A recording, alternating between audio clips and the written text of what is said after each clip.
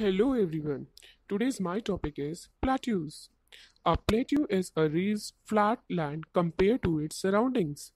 Plateaus are also called tablelands. It's just like a table.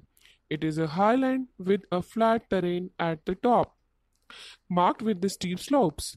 Its height is more than a plain and less than a mountain. Its average height varies usually between 300 and 1000 meters from the sea level. Now, my next topic is types of plateaus. Plateaus can be classified according to their shape, size, structure, origin, and surroundings. There are three types of the plateaus in the world. First, Intermountain Plateaus. Second, Piedmont Plateau. Third, Continental Plateau. First is Intermountain Plateaus.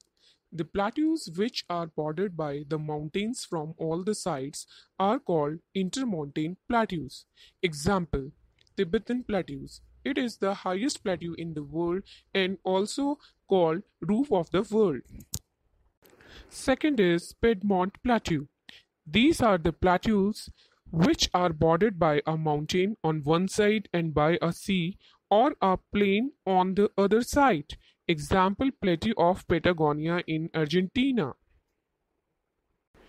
Third is Continental Plateau. These plateaus are usually surrounded by either the seas or plains from all the sides. Example, the Arabian Peninsula.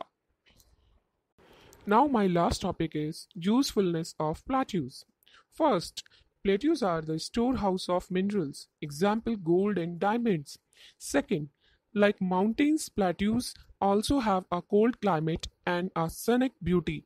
They help enhance the tourism industries. Third, plateaus formed by the solidification of volcanic lava are rich in black soil. Black soil is good for cotton and sugarcane cultivation. Fourth, rivers which originate or flow through the plateaus not only help the irrigation but also help generate hydroelectricity power. Example, Naga Arjun Sagar Dam on River Krishna. Thank you very much. I think you understand all the topic related to the plateau.